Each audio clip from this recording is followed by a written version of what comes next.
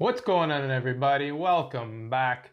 Droning video number 2. So you just got your drone, you got the batteries all charged up, everything's good to go, right?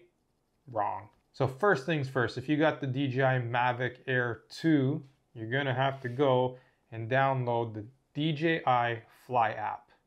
Go download it and come back. Got it? Good.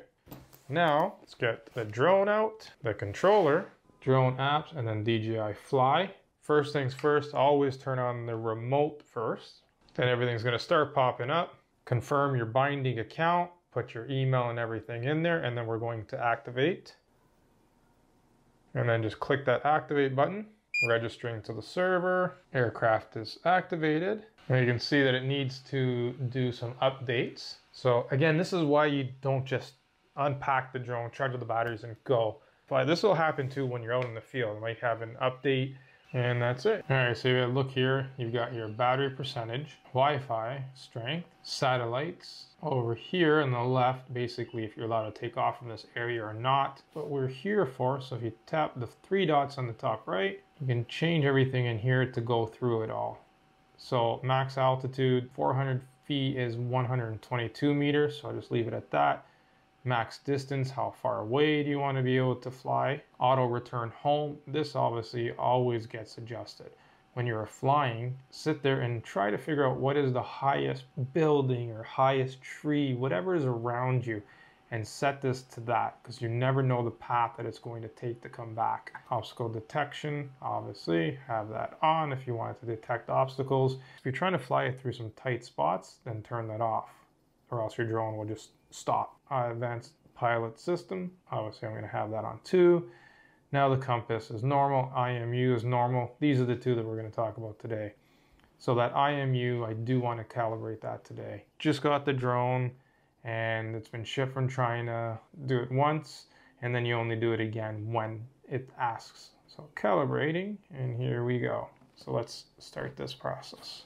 So I'm just going to base it exactly how it shows on the screen. So it's pointing to the left. We're going to press that start.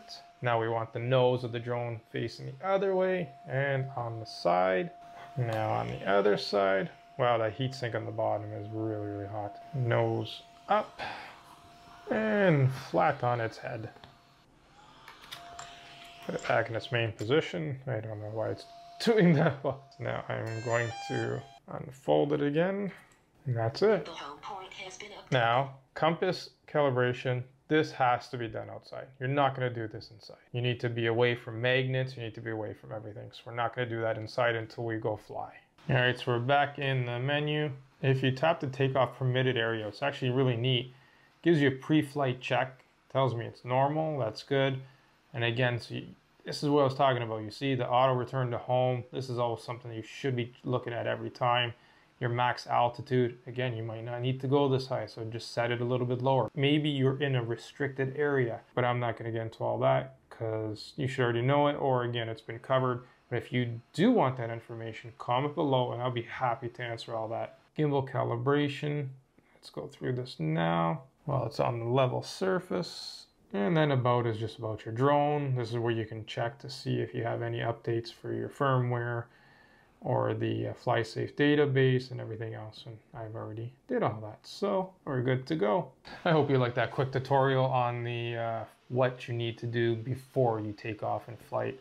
Hopefully that was helpful. Again, any other questions you have, please comment below and let me know, and then I'll be happy to answer it. Maybe I missed something in here. Thanks for watching. I appreciate it.